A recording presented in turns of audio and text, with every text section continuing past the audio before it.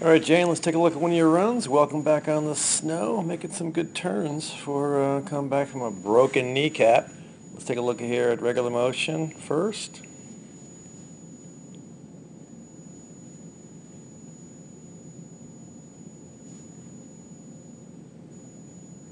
And a little bit slower. Let's slow it down.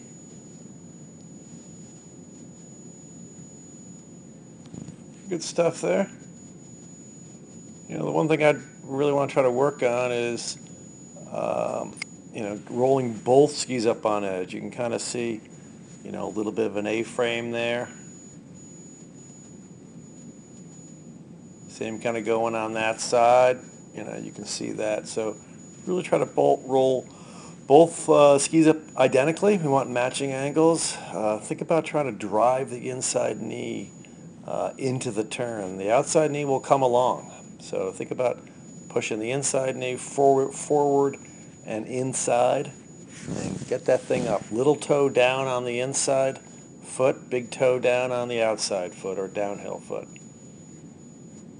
The other thing I'd want to work on is your pole plant. Try not to raise the hand too much, and then drop it afterwards. See how it falls down? So I want to keep those hands up in front as we can. Your left-handed pole plants are nearly not as kind of deliberate. There it was, behind you. Your right-handed ones, you're going to see it go up, plant, and then you kind of ski by it and drop the hand. So don't ski by the pole. Kind of tap it, pull it out, keeping the hand out in front.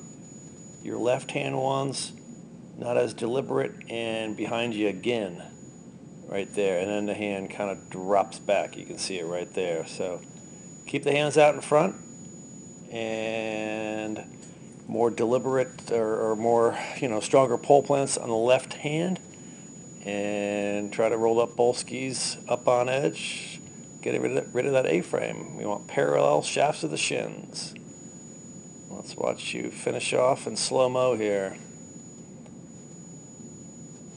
Otherwise, pretty good skiing, right?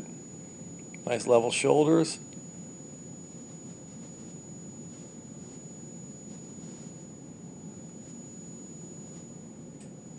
Nice clean arc on the outside ski. Just get rid of that A-frame. And we will just speed it up there.